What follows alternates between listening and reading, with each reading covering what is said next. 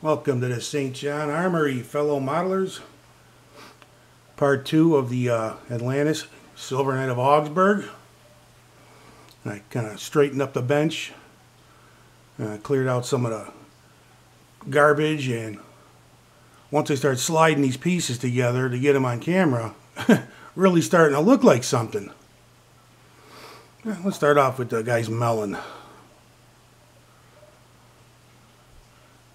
Still might do a little bit more work on this, but not too bad.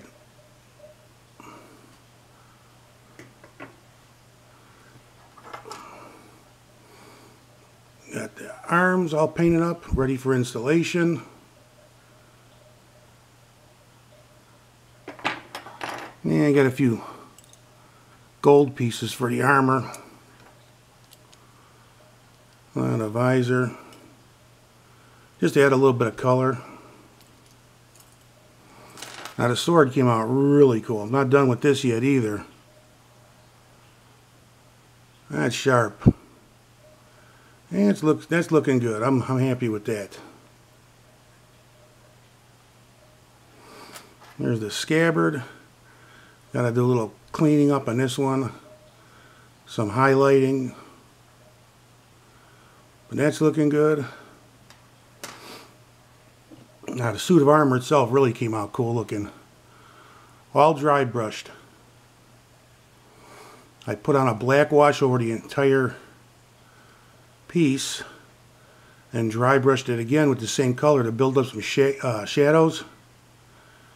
And then dry brush it again with a silver color. But this is looking good. Some leather straps there. This is looking good.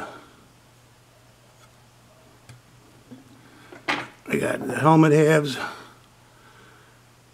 black base coat, and ready for a metallic.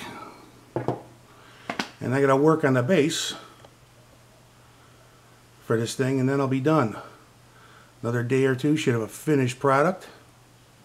Thanks for following along. This is an awesome kit so far. Easy build. It's pretty easy to paint. This doesn't require any advanced talent, just a little bit of patience. But so far, real good kit. Highly recommend it. Hey, give me a couple of days, have a finished product. With that, I am out this mother.